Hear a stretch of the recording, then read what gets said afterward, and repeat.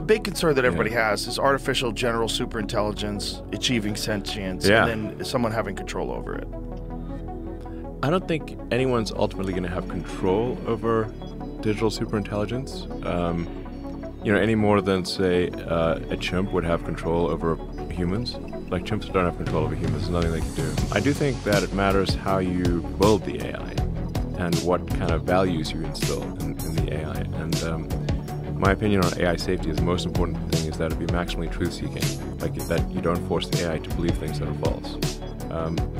And we've obviously seen some concerning things with AI that we've talked about, where Google Gemini, when it came out with the image gen, and people said, like, make an image of the founding fathers of the United States, and it was a group of diverse women. Now, that is just a factually untrue thing, but the AI knows it's